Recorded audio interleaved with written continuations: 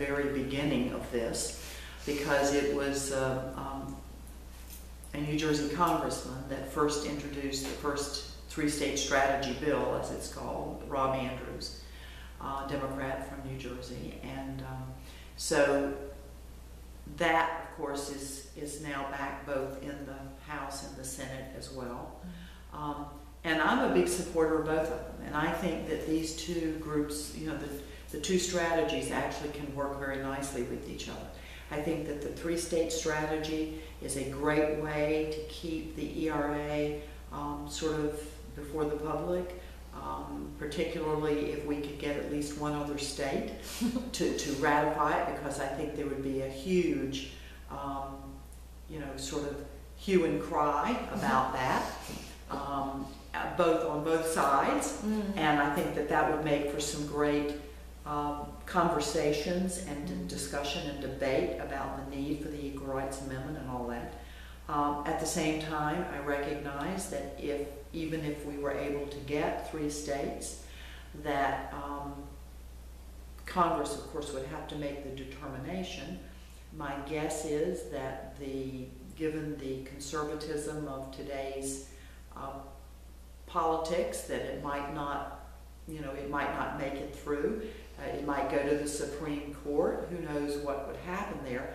But at least it would be, again, discussion about it, and that would then pave the way for the do-over bill to perhaps move in Congress to go back out for ratification. And I'm guessing that given I mean, certainly there are plenty of conservative state legislatures out there today, but I think that there would be real battlegrounds now in a number of states over this, because I think women have become more and more aware of how their futures are tied to actually having some rights guaranteed in the Constitution, which are not guaranteed by the highest law of the land. Only by the bills that you mentioned earlier, which can be reversed, can be whittled away at, can be negated in all kinds of subversive ways. And what you think you have, you know, may not be true for your daughter or your granddaughter.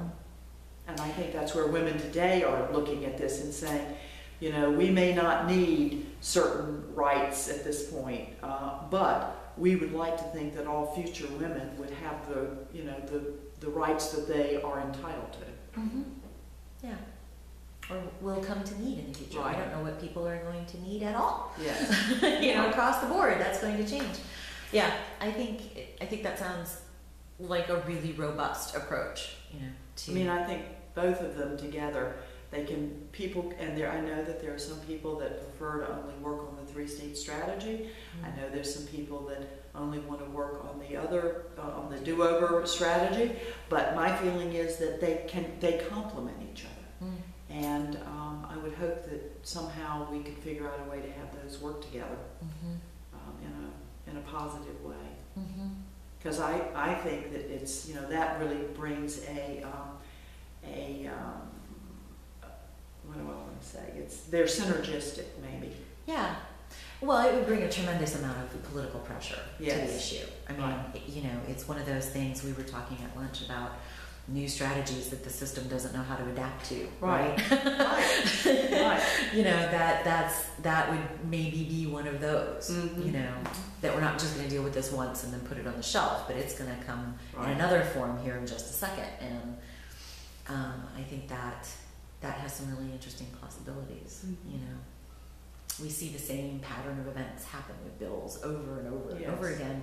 And the lobbying process is the same, and this goes the same way. And you can just sort of write the story before you even, you know, have to look at it very hard. But that's an interesting new.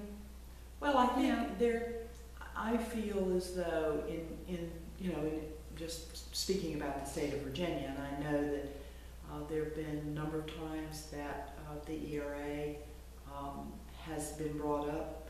It hasn't either no vote was taken at all, or it got committee, or It hasn't made it out of one house or the other. So, but my feeling is that at some point there's going to be some sort of a game changer. I don't know what it is. None of us know what it's going to be. But I would like to think that there's the possibility that, the state of Virginia could actually join the 21st century. That would be really lovely, wouldn't it? It'd be nice if everybody could join the 21st century. Yes, not just Virginia. No, there's a whole bunch of other people out there. But since we were talking about Virginia. Yeah, well, yeah, and it is. And North Carolina, for that matter. North Carolina. They need more help than Virginia at this point. Yeah. Got some trouble coming. But yeah, I mean, it's one of the sort of central projects of Virginia now, of course, to keep working on ratification in the state, because we're always, just that far away from being able to make it move. What I would like to think, and I don't know how this would happen, but I can be such a idealist in many ways. Well, that's good. But I wish that there were I wish that there was a group of organizations, highly visible organizations, that could come together and say, look, we're going to work. We understand that an Equal Rights Amendment impinges on all of our issues out here, and that this is a core issue, an issue that if in fact we had an Equal Rights Amendment, we might not be fighting this fight, this fight, this fight, this fight. And so we recognize that this is a core issue, and for the moment, not that we're going to do away with our issue, but we are all going to come together for the sake of the success of this thing, of this one thing. Yeah. And I actually believe that if a lot of the organizations, in the National Council of Women's Organizations, and maybe some that even aren't, I think if they all came together and said, look, we're for this, and this is, we're going to spend some time and money and really make this a big deal, I think we'd get it. I really do.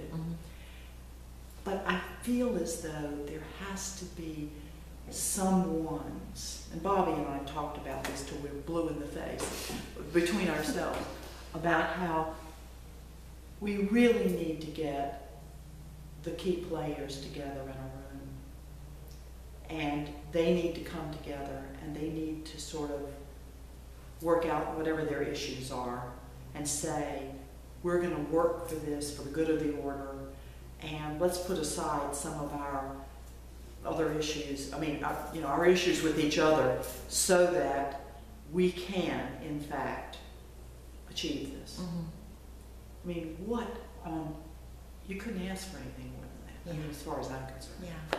Well, it would be great, because across every kind of women's organization in the country, that amendment would make a tremendous difference to their work. I think it would. Yeah. I think it would. And it would take a great deal. It would be the underpinnings. Yeah, it would take a little wind out of the sails of, the forces that are blowing against us. Be like, we can't keep you on the defensive about this anymore. Right. But the energy it would free up. I mean, that's the thing. The energy it would free up to do new stuff. Yes. Good Lord. I don't even know what that would look like. It would be so awesome. It feels like this is it feels like some sort of unfinished business that has to be done before we can really get then to the next step. It feels to me that we've just allowed this to hang out there from 1982 to the present time without coming up with a way that we can make this happen. And my feeling is if the key players got together and really worked to make this happen, it would happen. But I don't know whether the key players are going to come together, and that's the part that's troublesome. It might if I just take that little clip out of the video and circulate it around the internet for 6 months. Just put it on everybody's page. Yeah. Or you mean one of these endless loops? An endless loop. Yeah. It just is it's so frustrating. I just, oh my. Yeah.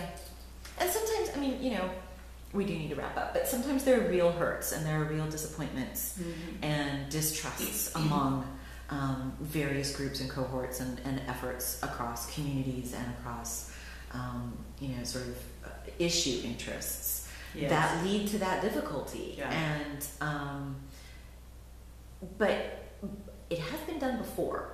Absolutely. In history. We have seen people go, absolutely. All right, okay. on this one thing, we're going to do this one thing. Right. Then we'll go back to, you know, not liking you very much. Whatever. You know, because ultimately all of our efforts would be increased by this one thing. Yes. You know.